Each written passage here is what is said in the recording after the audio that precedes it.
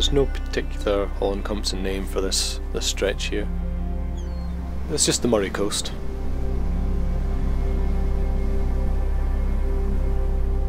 You kind of have to describe it. Usually go in between Aberdeen and Inverness.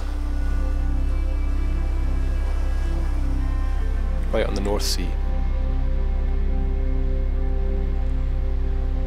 They're all very similar, all these little villages here.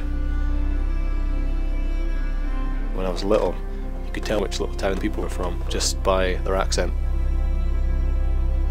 That's kind of lost now.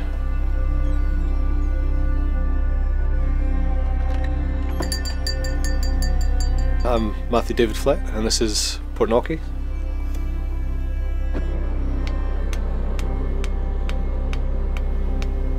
The first Flett was a Norse gale, a Hebridean gale, and that was in 1150.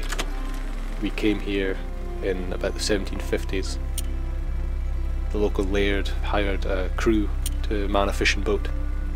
It was a father and his 3 sons. Well, between them, they had 28 children. So by the time 1900 rolled around, half the village was Fletts.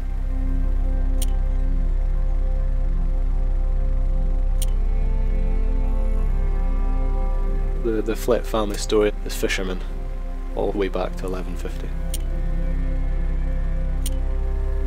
If you think of like the West Coast and like clans and things like that, we were never part of that. The sea was our thing we looked at.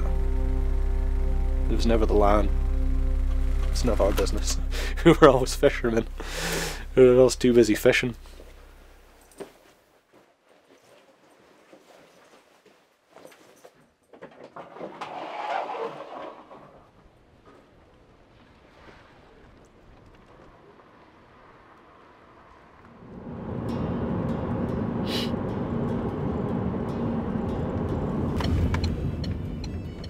It was the 60s when they first started drilling in the North Sea.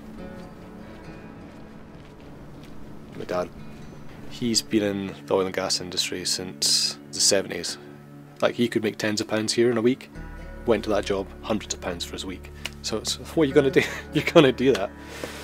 But in doing that, he set himself up for a life where he'd be away for months on end, working, 50, 60 hours a week. Maybe getting 5-6 hours of sleep at night.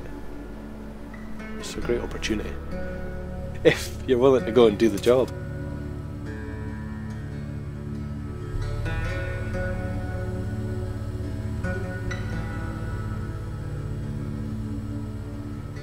There's a lot of people around here, and I'm sure in other heavy industrial places. The environment, the work environment, and the industry and the work broke families effectively. The amount of alcoholics and things I know through it is it's pretty incredible. My dad's notorious. He's a famous alcoholic, let's just say that. Pardon me. He sacrificed himself for our well-being.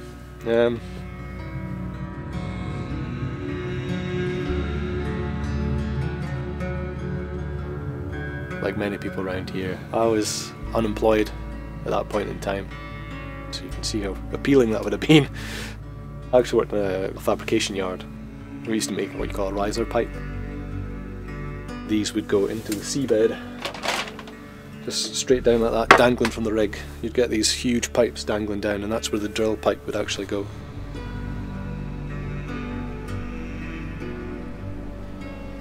You're never thanked for working for a big company. As well as some of the environmental considerations. Came a point where I had to leave it because I was very much on the brink of a mental breakdown. Very, very close to it. If it was not for the support of people around me, I might not be here today. It's that simple.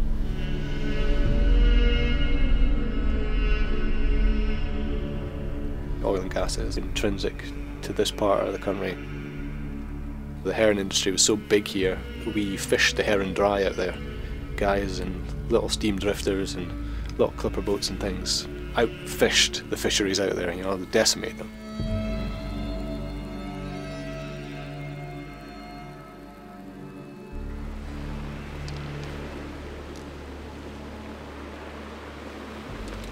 fishing industry petered out just as the oil was coming in.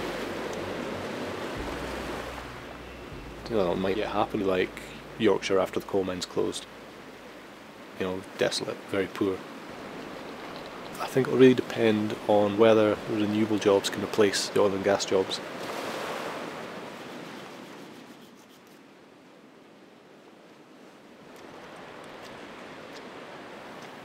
The time I learned to be a professional engineer and work at that for so many years gave me great abilities with my hands to create things.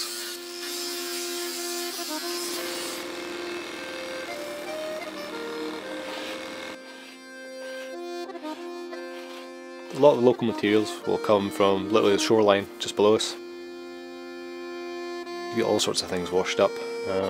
That's a bit of whiskey barrel right there.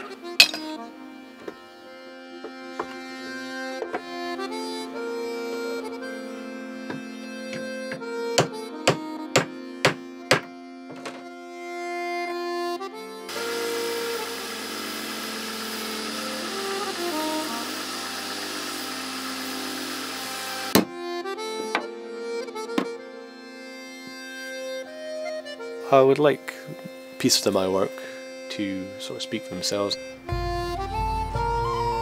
can feel it's natural. If you dropped it in a woody path somewhere 50, 60 years down the line, it'll be gone. There'll be nothing left of it. It's just gone. Yeah, I like that. It's very much just an outlook on life that I kind of like the thought that we're all just here passing through.